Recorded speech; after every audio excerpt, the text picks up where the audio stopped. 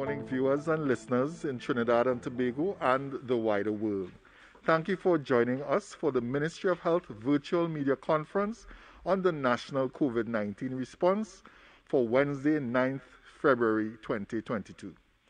Our panelists for this morning's update are the Honorable Terence Dayal Singh, Minister of Health, Dr. Roshan Parasram, Chief Medical Officer, and Dr. Candace Simpson-Smith, Public Health Nutritionist, Eastern Regional Health Authority.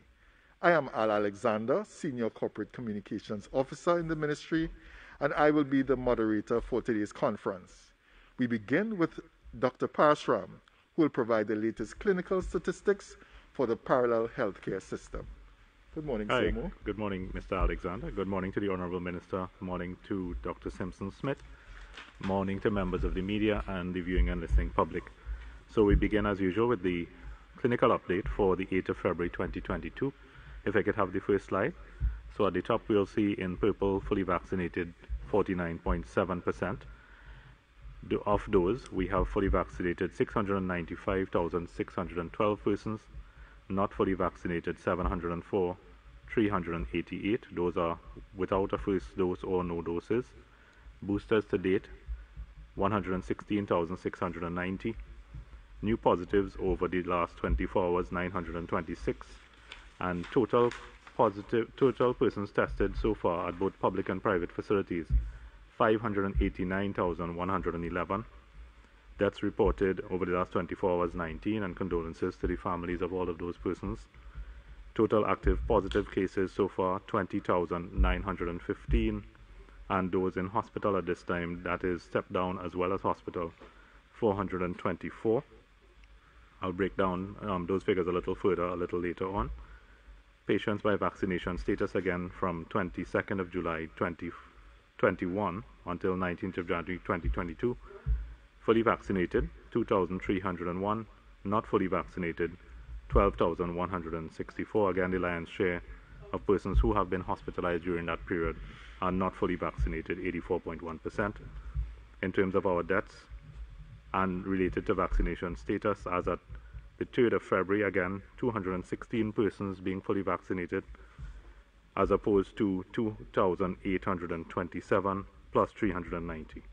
So when we look a little bit further into the persons at hospital at this point, so in our facilities, 340 persons in a hospital. Couva Hospital and Multi-Training Facility account for 87 persons, 15 in ICU, 5 in the High Dependency Unit. Cora Hospital 36, Augustus Long Hospital 52, St. Anne's Hospital 37, Arima General Hospital 62, New Point Fortin Hospital 28, St. James Medical Complex 21, Scarborough Regional Hospital at Fort King George 17, Scarborough General Hospital Signal Hill, none at this point in time. In our step-down transition facilities, 84 persons, majority of those at the UA Debe 23, and at the Point Fortin Area Hospital 28. Other facilities have small amounts of persons at this time. So Mr. Alexander, that brings me to the end of my brief summary for this morning. Thank you very much, CMO. According to 2021 figures, non-communicable diseases accounts for deaths approximately 41 million people each year. That's equivalent to 71% of all deaths each year. More than 15 million people die from NCDs between the ages of 30 and 69, and 85% of these premature deaths occur in low and middle income countries. Living with NCDs has made coping with COVID-19 that much harder. That's why we are happy to have Dr. Simpson-Smith with us today to share some diet and nutritional tips to assist persons living with NCDs, especially during this current pandemic. Dr. Smith, good morning.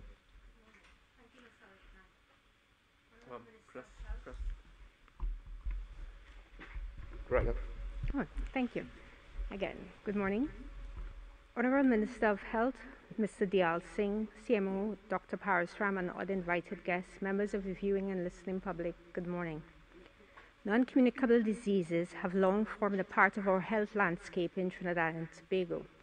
The available data indicates that more than half of our adult population has received a diagnosis of either hypertension, diabetes, heart disease, or can be classified as overweight or obese.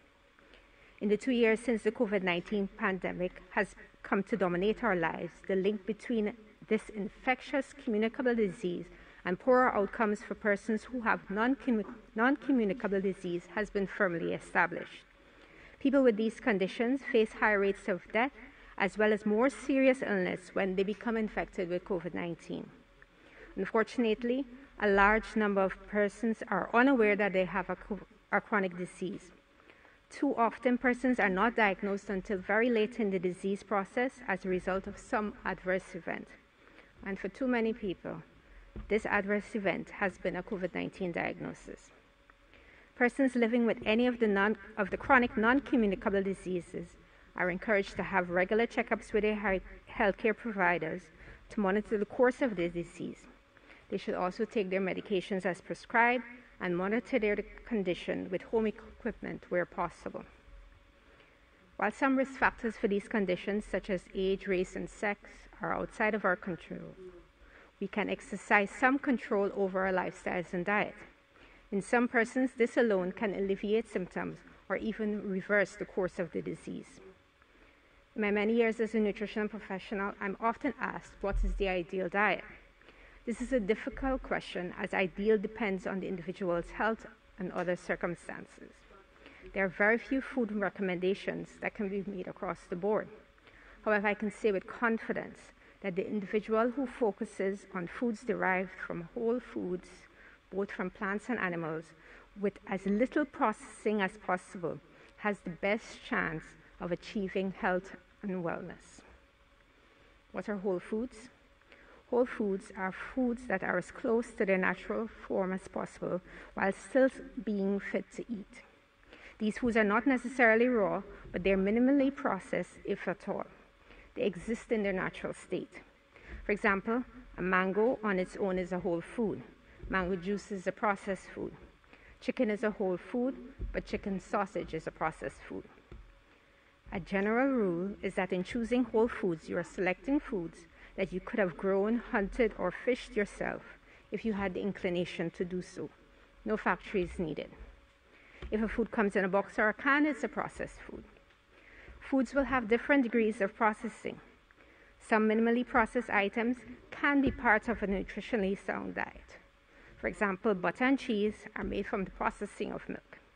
But these are minimally processed foods, and you could, perhaps with the right YouTube video, make them yourselves. For convenience and availability, some persons may need to include some amount of more intensively processed foods in their diet.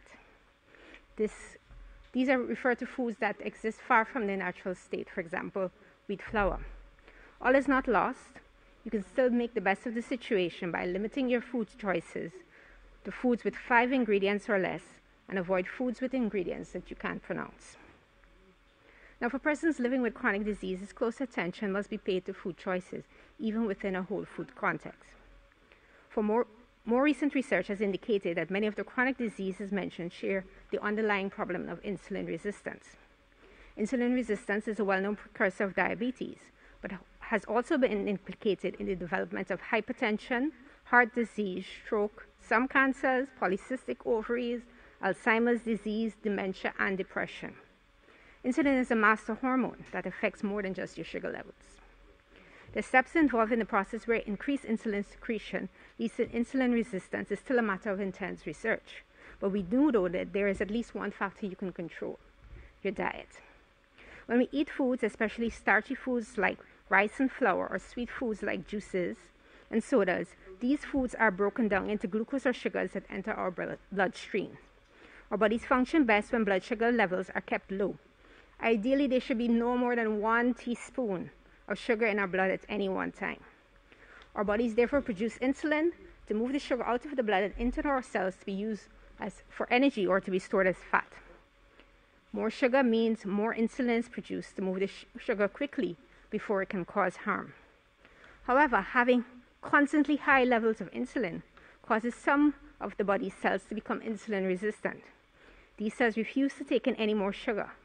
The body must then produce even more insulin to force the cells to take the sugar out of the bloodstream. To break the cycle of constant sugar spikes leading to constantly high levels of insulin, one can reduce the amount of sugar that is introduced into the body. Your body can make all the sugar that you need to fuel the few cells that absolutely must run on sugar. So, without a constant external supply of sugar, insulin levels are lowered and our bodies can now access stored fat to use as fuel. This also leads to increased insulin sensitivity. These changes can occur in as little as 2 weeks. One effect of this process is usually weight loss, but improvements to our metabolic health have been shown to occur even in the absence of this. Unfortunately, time does not permit me a more nuanced and exhaustive exploration of this topic, but there are resources available to you in the public health to explore the right dietary prescription for the management of your chronic illness and your general wellness. Thank you. Thank you very much, Dr. Simpson Smith, for your timely advice. I now hand you over to the Honorable Terence Dayal Singh, Minister of Health, who will provide us with today's vaccination figures and treat with those current issues relating to the national COVID-19 vaccination campaign. Minister. Thank you very much, Al. Good morning. Good morning to Dr. Parasram, and good morning for the first time to Dr. Simpson Smith. Thank you for your very timely advice on how we should eat. I know I follow some of it, but I think I need to follow a little more of it. So thank you for that. I will personally take on board what you have said. Good morning, ladies and gentlemen of the media and the listening and viewing public. Before I get into 3 main points I want to address this morning, very important points, let me just bring you up to date on where we are with our vaccination drive. Fully vaccinated, 696,200. Percentage-wise, that reads 49.7%.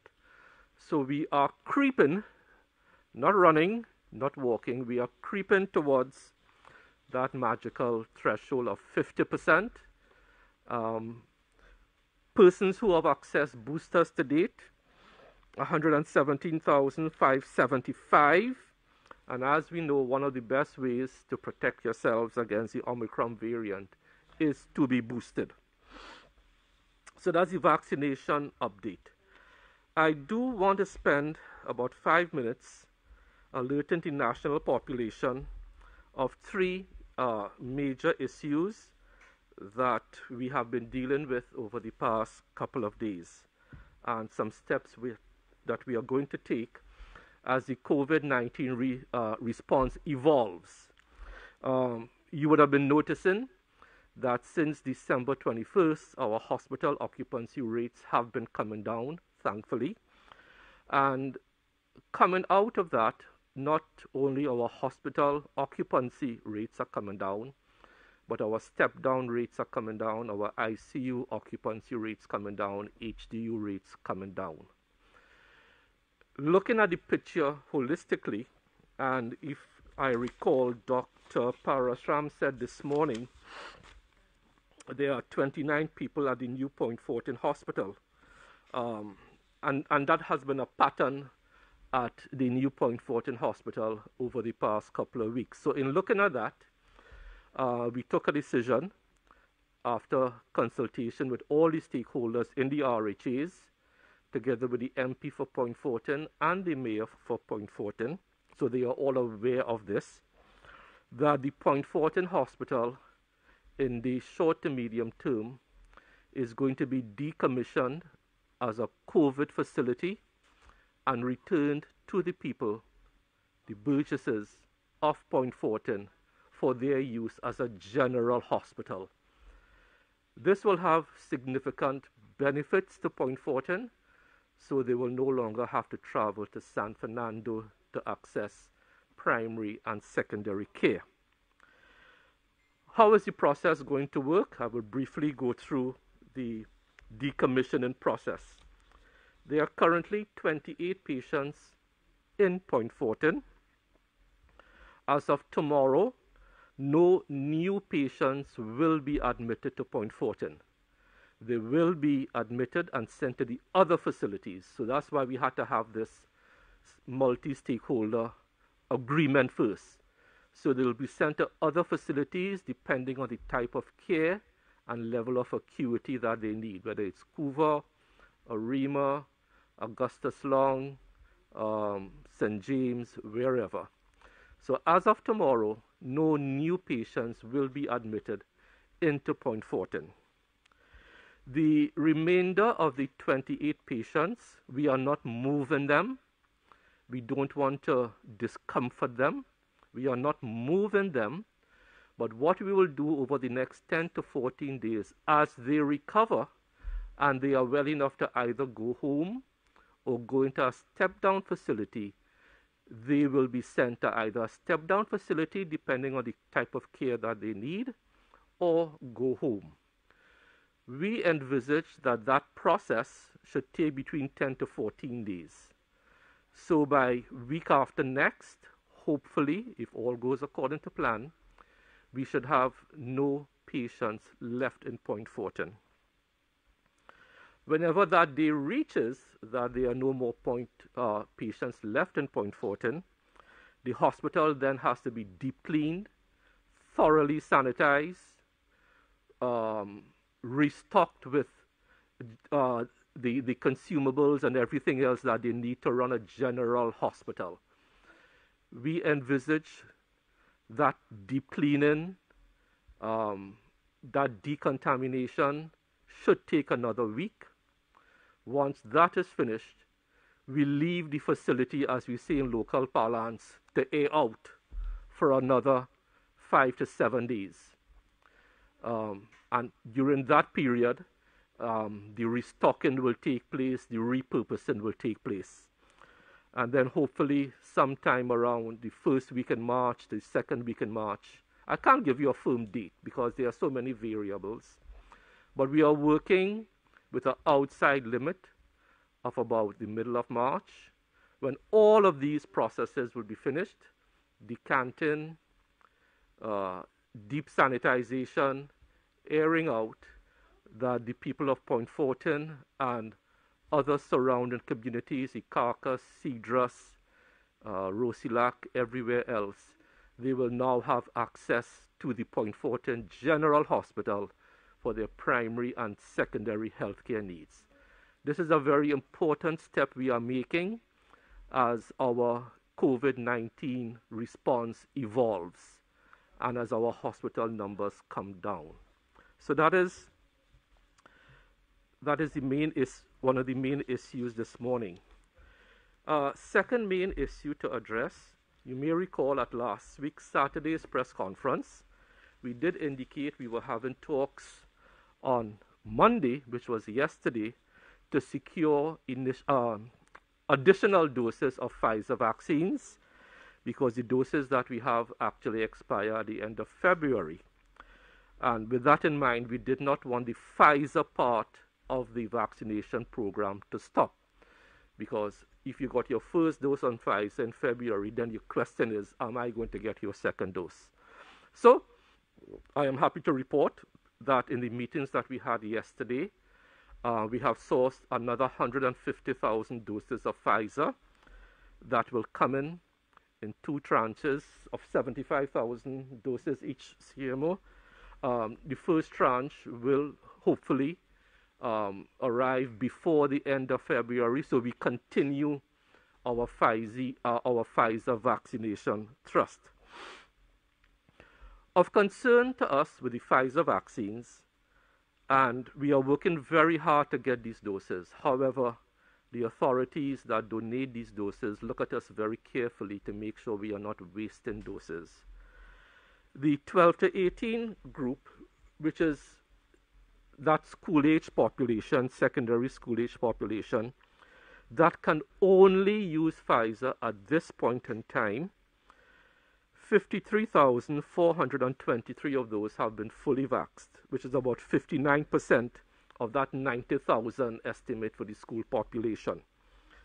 Now that schools are open, we want to urge parents to bring out your 12 to 18 for another thrust to be vaccinated, especially now that they are out of physical school, which is something we support for all the reasons given previously.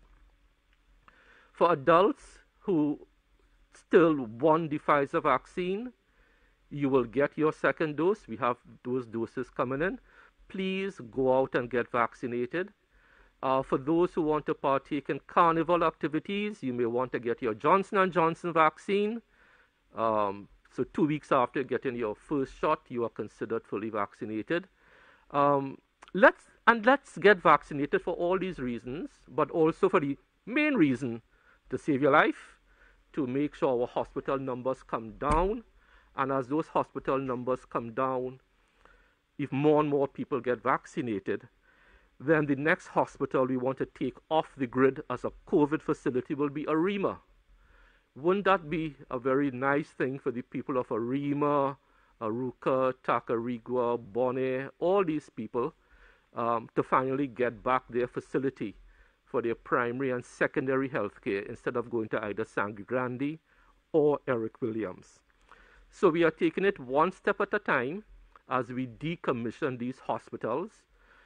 We hope that this trend continues. I'm also very happy for healthcare workers who are getting a bit of a break. Our accident and emergencies are not as crowded as they were in December and so on.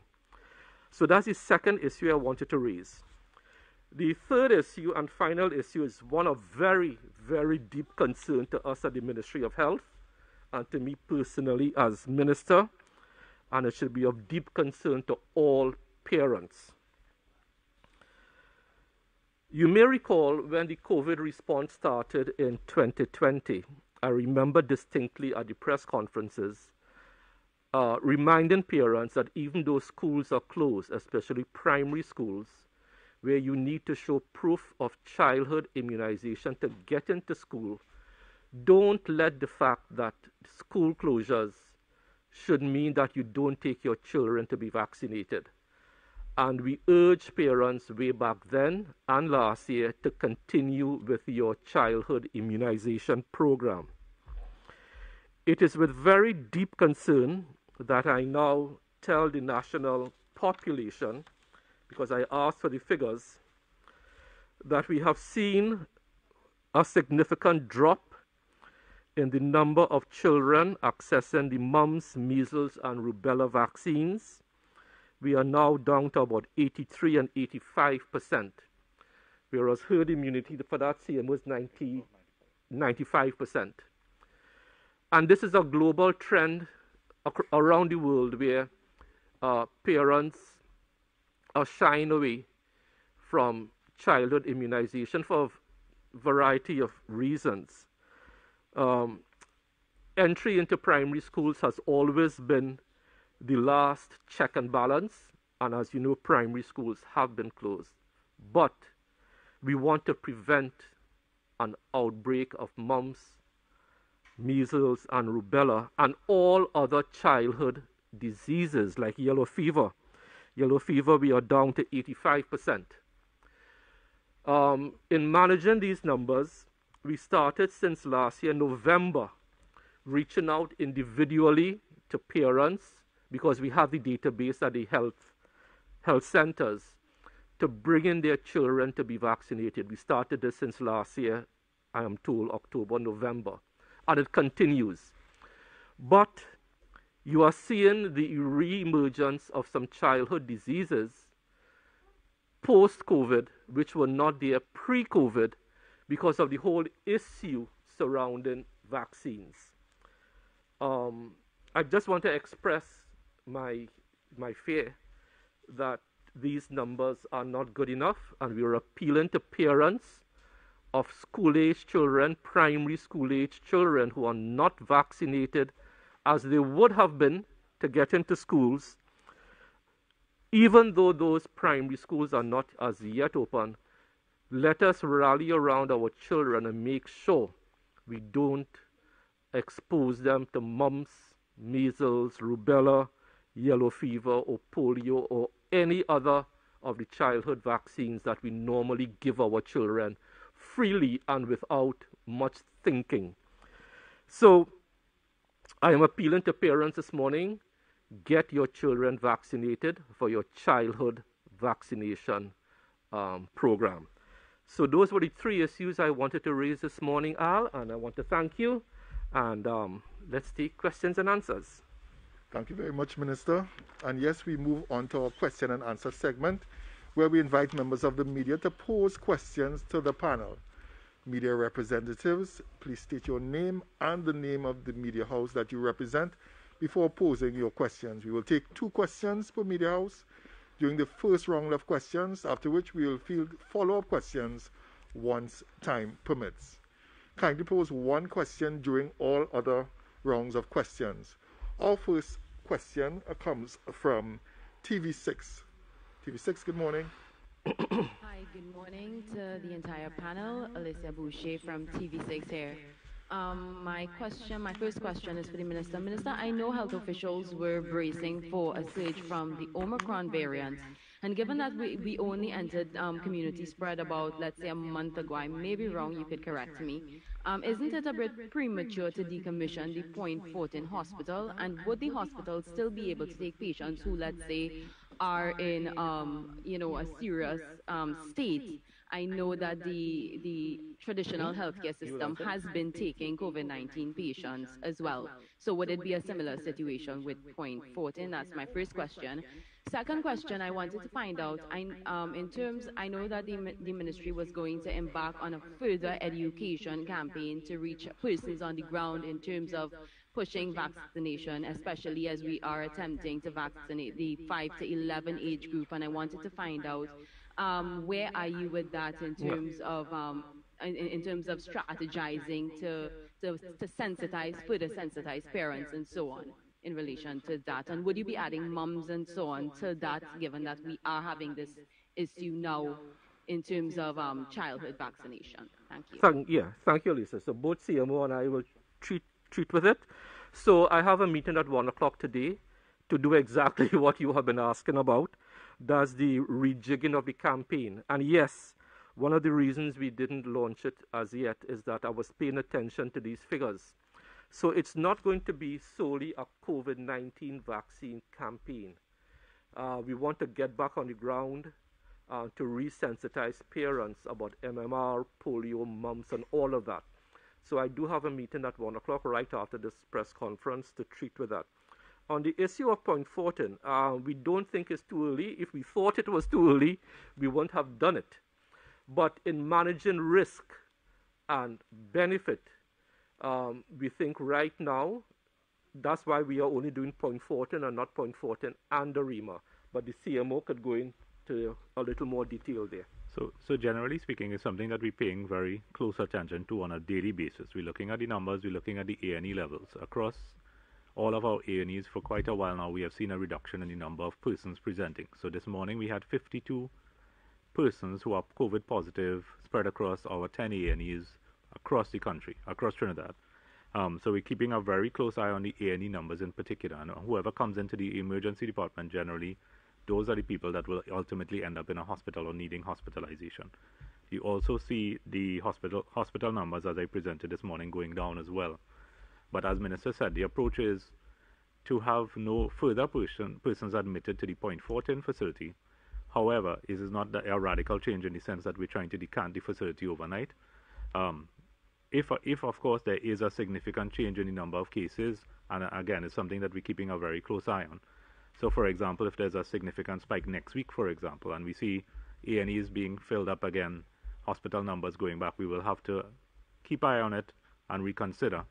But we also have, in terms of the plan, scaling up of services, for example, within the Couva facility and other facilities, to take that 60 to 90 bed capacity of Point Fortin and subsume it there with the assistance of various RHAs to lend support with the HR component, which we did in the first part of the pandemic, before Point Fortin came on stream.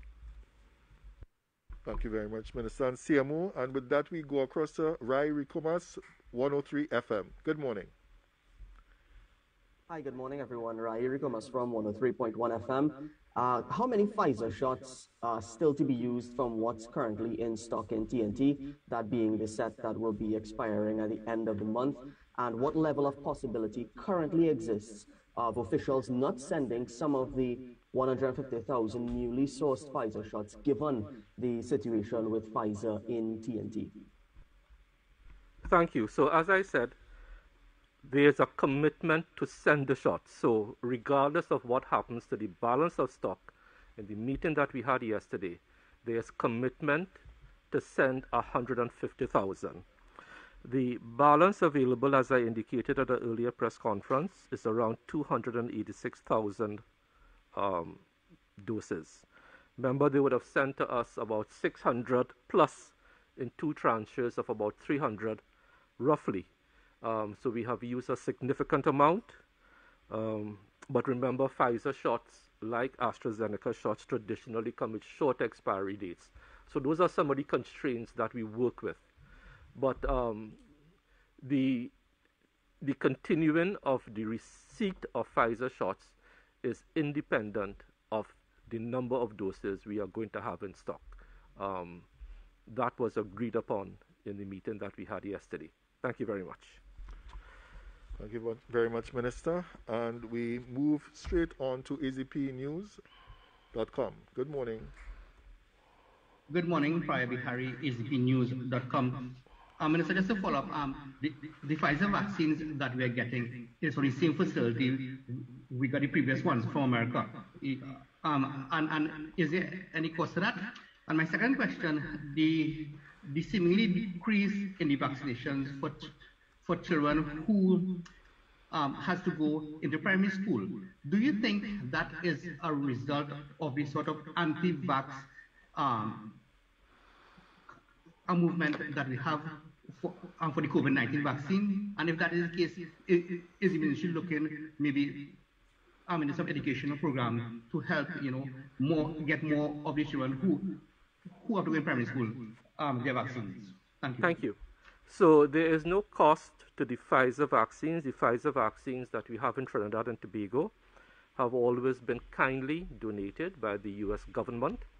So there is no cost to the Pfizer vaccines, and we really appreciate the role that President Biden and his government, and by extension the people of the United States, has played in helping us with our vaccination drive. So there's absolutely no cost, for which we are eternally grateful, and we thank the government and people of the United States. On the issue of the childhood vaccinations, even prior to COVID, it was a bit of a struggle, and the CMO could probably bear me out here. When I first became Minister of Health back in 2015, and I started to look at childhood vaccination numbers, we were not in a very good place. I think, CMO, we were in the 80s, early 90s, 88, 90, 91, 92%, even prior to COVID. And you are correct, because there has always been anti-vax sentiment. We worked very hard in 2016, 17, 18, 19, and we got it up.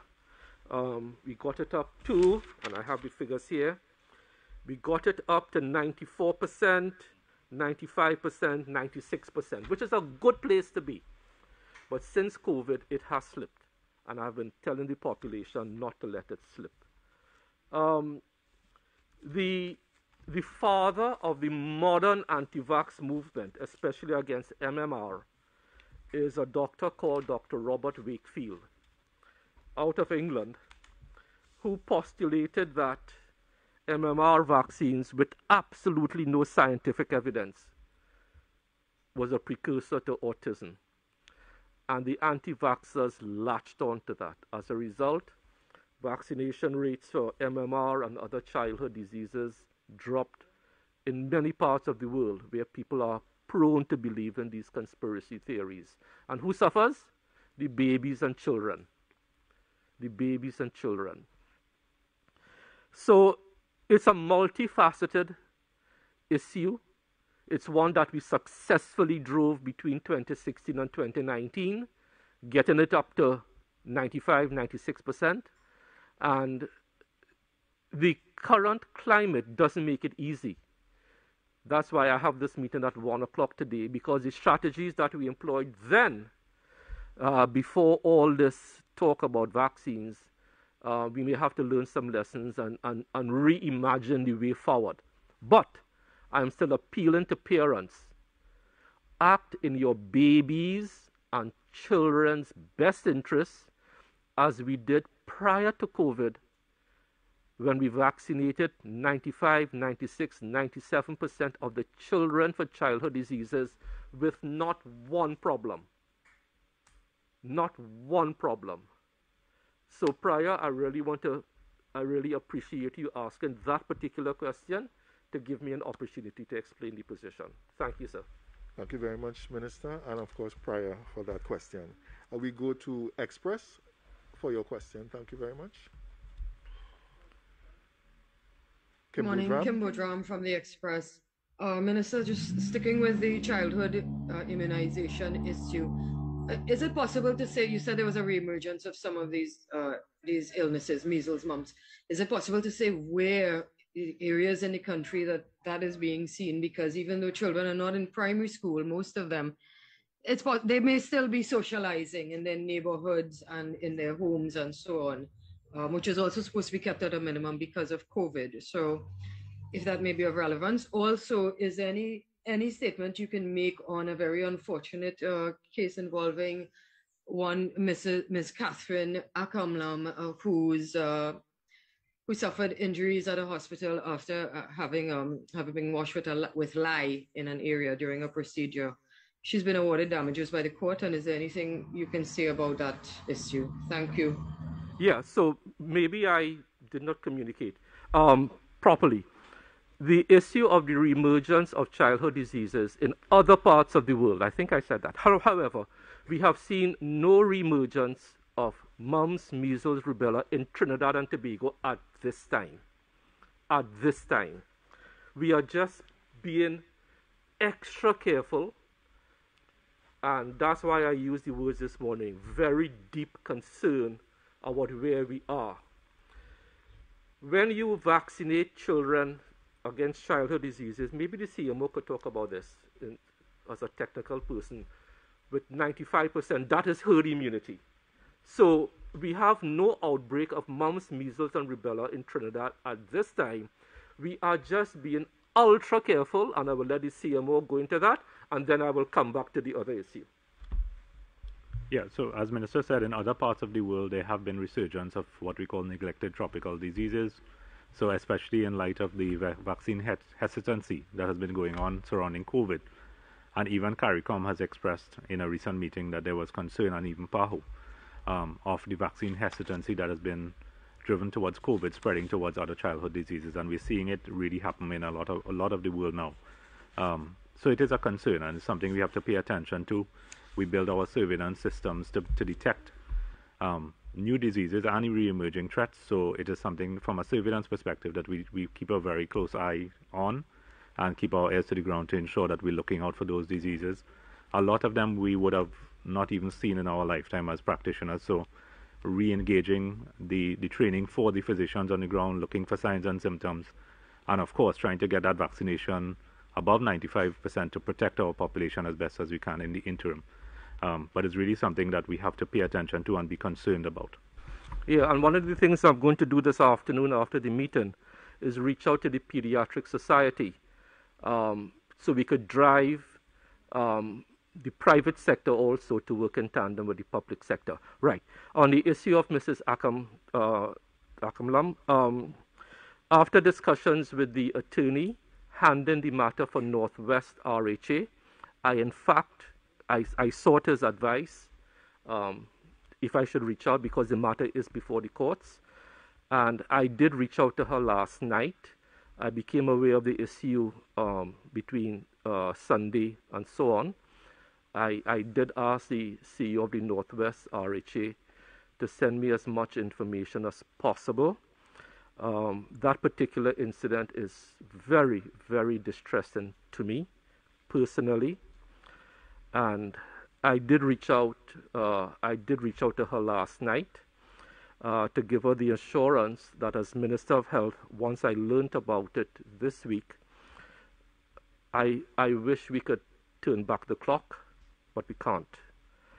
It has disturbed me very, very deeply, and I pushed, even though it was already done and dusted, the Northwest RHA to make all the resources available so that she could leave the country on Saturday. I think that's the scheduled date of departure. The wire transfers have been done. I think close to $500,000 has already been paid out, but that will not compensate her.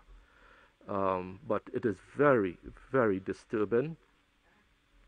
And as a human being, as a son, if that, was my mother, I would be distressed.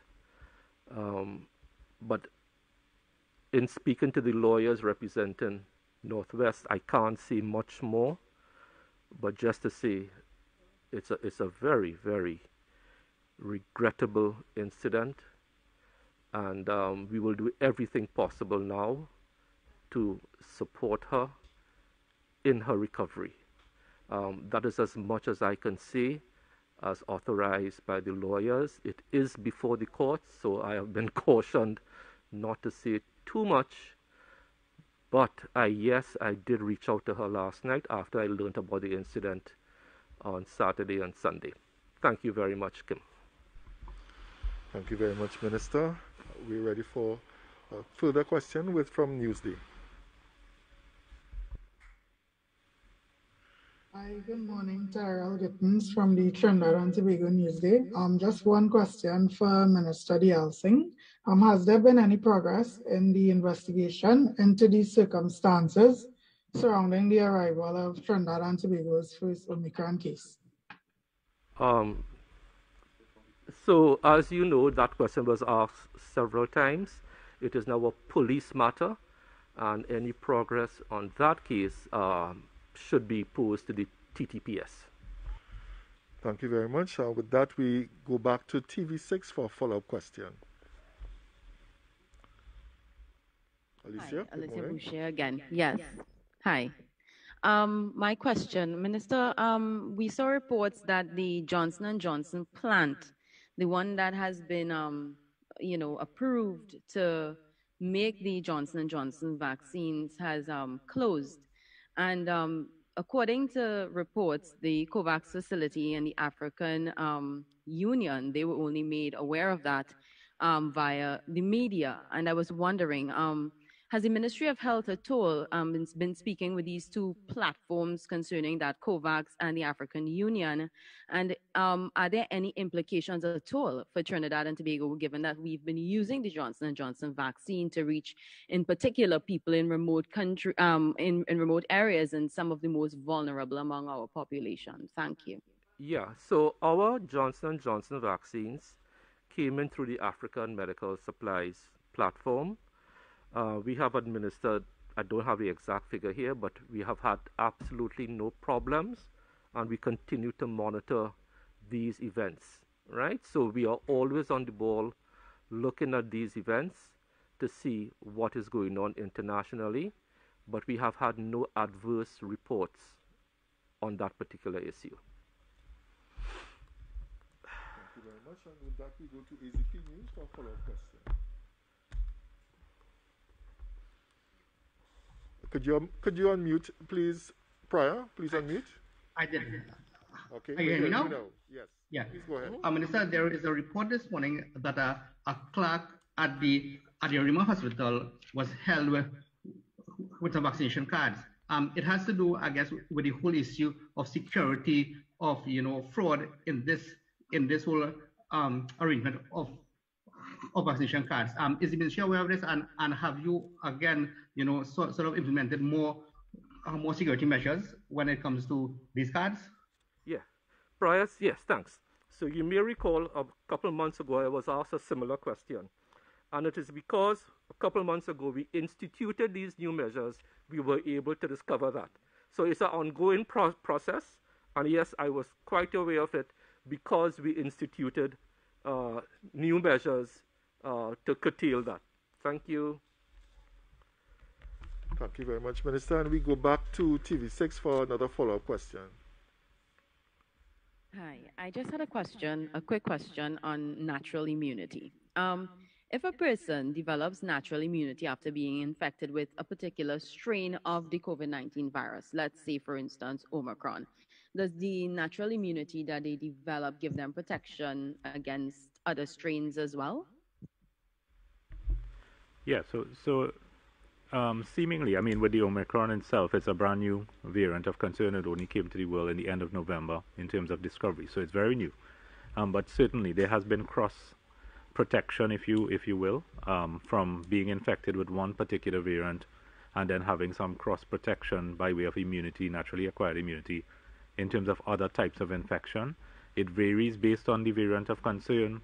It varies based on the individual's health in terms of their comorbidity status and whether they're on any kind of medication. But there is some sort of cross protection that has been shown in the literature when you're infected with one particular strain and you have another variant of concern coming after.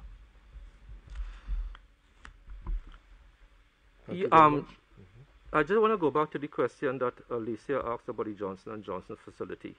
I'm just reading a report here.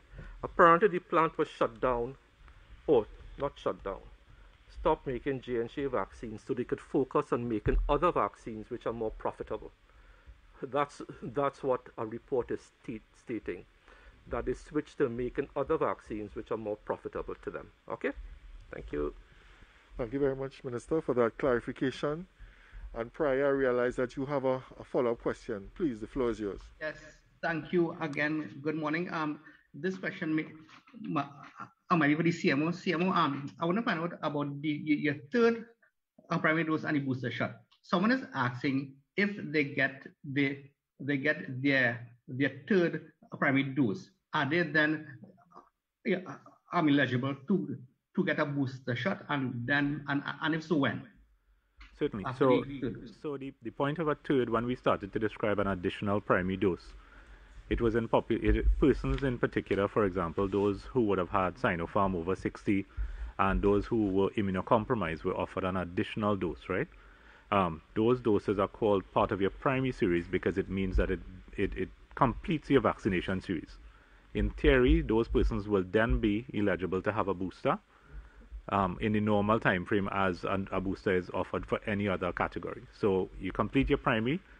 So we're not counting numbers now. So for example, for Johnson & Johnson, person who required 2 to have a primary completion will now need 3. And then of course, Sinopharm, you would have 3 primaries and then you'll have a booster. But follow the same time frame as we had spelled out before for all the boosters. Thank you very much, CMO. Alicia, I realize that you have some more questions. We're ready to respond. Yeah, I just wanted to follow up. Yes, Minister, you are correct. They started making different vaccines, right? Not COVID-19 vaccines. But that's the based on the report, it's the plan that is approved to make the J&J vaccines. So should we be concerned at all? Are we planning to reach out to the African Union, the COVAX facility, in terms of our future supply and so on? Should we be concerned about that? Okay, so I will tell you why we should. Sorry. So I will tell you why we should not be totally concerned. The Johnson & Johnson stock that we have in hand right now is 204,432 with an expiry date of May to June 2023. So right now we have more stock than we need with a good expiry date. And I always urge people when we read the reports, because the way the question could have been misinterpreted, that the plant may have been shut down for quality control reasons or so on. So the vaccine, and this is what feeds the hysteria about vaccines. So the plant took a decision to switch to making other profitable vaccines, had nothing to do with plant integrity, vaccine integrity. It was a commercial decision. And our stock is 204,432, expiring between May and June of next year. So there's no need for us now to reach out to any of the platforms to get more Johnson & Johnson vaccines at this point in time or for the foreseeable future. Thank you, Minister. We will take a follow-up question from the Express. Morning again, Kim Bodram from Express again. Minister, this is something that was recently ventilated, and if not yourself, the ministry would have said that no, there is no shortage of drugs in the public system for people who are, in the clinic databases. But maybe another cycle has come and gone. We are still getting many, many reports of people who are outpatients saying that when they go to the dispensaries, they're not getting a lot of their drugs. And also because of COVID-19, and you would have mentioned the decommissioning and the returning to the people of the Point Fortin Hospital. So in some areas where people are on a rotation, they don't always see a doctor. They go and they are given their renewed prescriptions, or they may go to the dispensary for their drugs. So they are feeling a bit disconnected, from the system when they can't get their drugs after a few cycles, and they feel as if they don't know what's happening. It's a sense of confusion in the public. If you could address that again. Thank you. Thank you. So I was very careful, and I remember my words carefully. I never said there was no shortage of drugs. I said there was no chronic, long-lasting shortage of drugs at this particular point in time. The world has been racked by COVID-19. Supply chains have been totally disrupted. And those were my words. There was no chronic, long-lasting supply interruption. The issue of patients feeling disconnected is one that we have addressed here numerous times. And that is why we are taking these steps now to return the public health system to a state of normalcy with the Point Fortin decommissioning as a COVID facility. You would recall that I said clearly that if people don't get vaccinated, we will have no choice but to shut down outpatient services, which is exactly what you are speaking about. Because we have to deploy resources, especially human resource, to manage people in the public health system, 85% of whom are unvaccinated. And that's the conundrum that we face. And healthcare systems around the world have been facing this as they divert resources against treating people for non-COVID reasons, a broken leg in a hospital in the United States, a heart attack. And we continually plead with the population, do your part. Get vaccinated. And I remember using the phrase, I want granny and grandpa to get their cataract surgery. But if I have to be continually deploying resources and taking resources away from these vital services that people depend on to treat mainly the unvaccinated, we will have these problems. So, as we move forward in this phase of the COVID response, even months ago, we never totally shut down elective surgeries. What we did was that we prioritized elective surgeries. We prioritized some outpatient clinics. But you are right, Kim. There is going to be that disconnect because telemedicine can take you so far and no further. We want to return to the normal state of affairs where people have that physical, personal interaction with their doctors to manage their chronic diseases, as Dr. Simpson-Smith said here this morning. And I am hoping that with the decommissioning of Point Fortin, it starts a trend that will snowball, where then I could decommission AREMA, take the staff that was treating COVID patients back into the outpatient clinics so that those patients could get their one-on-one care, right? So let's all work together with this. And one of the ways to do that is for that other 50% of the population, please, please, please get vaccinated. It will help. Because right now, we are down to about 400 to 500 people a day being vaccinated, just not good enough. Okay? So thank you, Kim, for raising that issue. Thanks again, Kim. And would we go back to AZP News for a follow-up question? Yes, thanks again. Minister, all right, I do want to follow up on a question I had asked about, the stock of vaccines we have, if you give us the figures per brand. Thank you.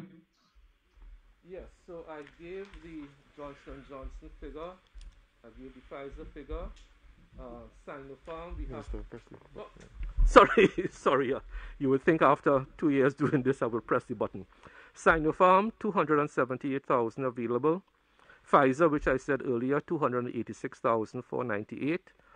And Johnson & Johnson, 204,432, which means we have 768,930 vaccines shots in hand in the country right now. Thank you very much, Minister. And with that, we go back to TV6 for a follow-up question. Alicia? Thank you so much. Minister, yes. Hi, Minister. I just wanted some clarity on Point Fortin. Is it that the accident and emergency at Point Fortin would still be taking COVID-19 patients as they come in and awaiting transfer, should that situation arise, awaiting transfer into the other COVID-19 health facilities, the ones that are designated for COVID-19? Thank you. So generally speaking, what would happen is the San Fernando General Hospital is the one that would take the COVID patients in, and then they will be transferred to the relevant facility, for example, Augustus Long. Once a diagnosis of COVID has been made and they have determined that the person requires some level of hospitalization, they can either go to a hospital level care, ICU, or a step down as they see fit. But that intake will be through the San Fernando General Hospital or any of the other peripheral A&Es, the smaller A&Es, for example, the Couva District Health Facility. Thank you very much, CMO. And that's all the time we have for questions today. And as we close off today's media conference, we want to thank the media presenters and you, our listening and viewing public, for your presence today. And we want to say goodbye and please stay safe. I'm from Borneo Garden, Saruka, and I am fully vaccinated. I chose to get vaccinated because I suffer from asthma and I was really concerned about my health during the pandemic. I encourage others to get vaccinated because your health is important and you should do what you need to do to preserve your life. Don't delay. Get vaccinated today. A message from the Ministry of Health. Good day, guys. My name is Carlos Hunt, born and raised in Santa Cruz. I recently got the Pfizer booster to help in the fight against COVID-19 infection. I took it in the main cause of not being hospitalized severely or for a period. I implore all of you watching this video to get vaccinated. If you are vaccinated, get the booster. We all want to protect our loved ones and protect our close friends and family. Don't delay. Get vaccinated today. A message from the Ministry of Health.